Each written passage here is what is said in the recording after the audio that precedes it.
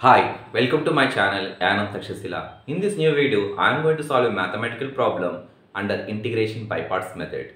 So the problem is evaluate integral x sin x dx, and this problem can be solved by using the integration by parts formula, that is integral u dv equal to uv minus integral v du.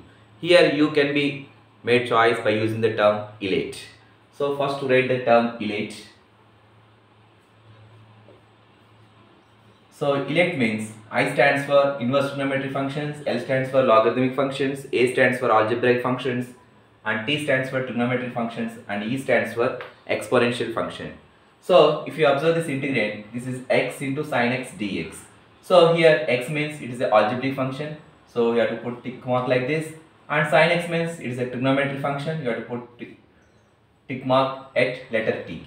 Since A comes first, we have to write take U as x. So u as x, and other function dv should be taken as sin x dx. So left hand side part we have to differentiate, and right hand side we have to integrate. So first we will differentiate this left hand side part. So differentiate on both sides, you will get du by dx equal to, now d by dx of x is 1. So cross multiply here, so we will get du equal to dx. Now come to this right hand side part, that is dv equal to sin x dx. Now to get v value, what you do is we integrate on both sides. So integrating here, integrate dv equal to integrate sin x dx. Since this is the integral and differentiation are opposite, this will be cancelled, you will get v equal to, now integration of sin x dx is minus cos x.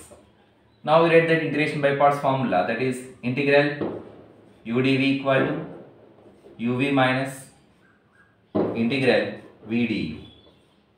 So the given integral becomes integral x sin x dx equal to, now u is what? U is x and v is minus cos x, then minus integral v du, v means minus cos x again, and du is dx.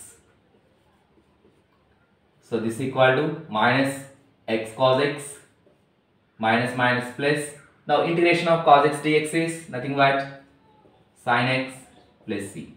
So this is the final solution for the above problem. Now if you want to solve more problems of this kind, I have given you link in the description. Please click on that link. And this video is mostly useful to the polytechnic and engineering students. If you like my video, please subscribe my channel Anand Takshashila for further updates.